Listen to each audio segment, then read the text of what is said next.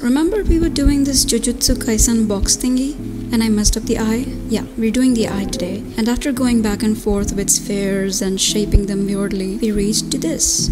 I'm happy with this so far, but this is as far as my basic knowledge of Blender goes. I still pushed myself further and brainstormed different ways to make these eyes look much better. Although I was not able to reach the perfect shape and color of the eye, given the limited amount of knowledge that I currently carry of Blender. But I remember just a few months ago I had this idea that I don't quite remember now, and I wanted to do it so badly. But I didn't know how to do it because I didn't know Blender back then. That project had required me to create this eye, and I had felt so restricted in my creative ability that it had frustrated me. So that was when I had decided to learn Blender to be able to achieve that creative freedom that had made me feel so helpless. It's a pity that I don't remember that project anymore, but I for sure would have made that eye and executed that project if I knew how to do it back then. I suddenly feel very sad now for that.